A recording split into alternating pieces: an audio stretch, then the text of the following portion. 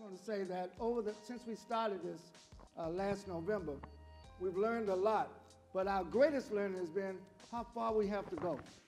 The truth of the matter is, of 47 million African Americans in the United States, most of us have not even heard of the Every Student Succeeds Act. That's the reality. We're going to change that reality over the next 3 years by raising public awareness about the Every Student Succeeds Act, and our charge, our responsibility is not only for tonight, but to start with tonight to engage parents, to learn more what they could be doing in their local school district to make sure that every child in Black America, every child in America gets a high quality education. That's why we're here. Thank you so much. And when the children, as you said, came to me, I had third grade, and I wondered what was happening that these children would get to third grade and they were at a level 2 and 3 grade levels below. And I just couldn't understand, if they were getting this education in kindergarten and first grade, why do you come to third grade and you still can't read? And then children were being diagnosed for special education. And if you couldn't sit in your seat, you had to take this medication. My son, a victim of that, who could not stay in his seat because he's very much like his mother, so he needs to be on Redland. Well, no, you do not need to be on that. So then I turned my career to become a special educator. And my thesis was then on what happens to children whose mothers are on drugs. And you find out they're born already with some issues that they need to correct. But these are correctable things. Sitting in IEP meetings with parents, I become the advocate, and parents they're sitting around a table and they're being told these things about their children. So you do advocate for children and parents, as I did in special education, because I don't think that all of our children are special in the fact that they need a different kind of learning. They just need some special help.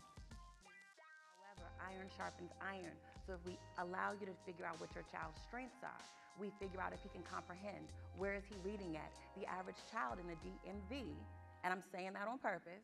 Explain the DMV for DC, Maryland, and Virginia, that is in the inner city, that is below poverty, which is about $18,000 a year of the family's home income, reads at a third grade level and does not get past that level by the time they are graduating from high school.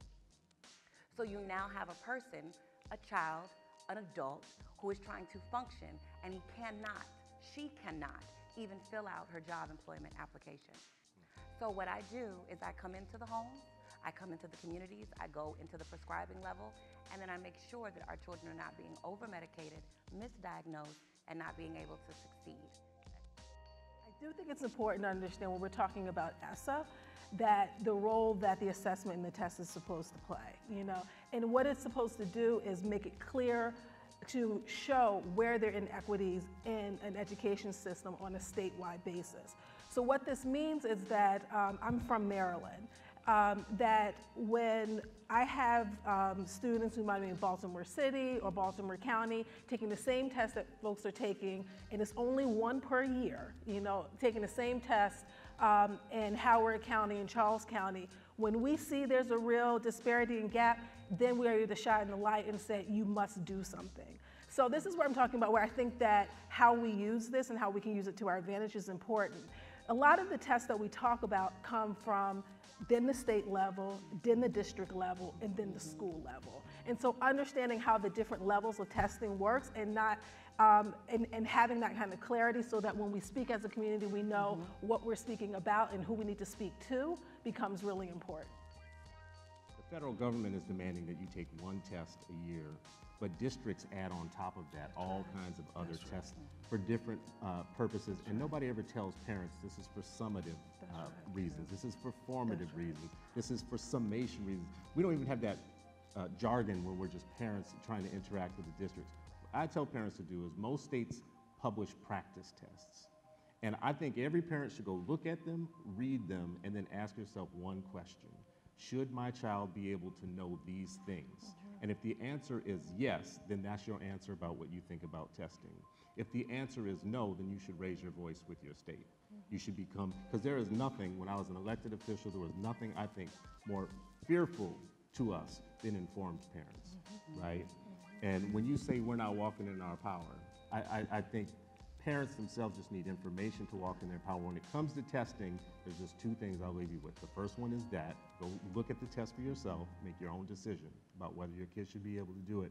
And the second is just to remember, when we start talking about taking away tests, I get really nervous just in that you can't erase the achievement gap by erasing the data that it exists. And I'm fearful that the education establishment is trying to do that.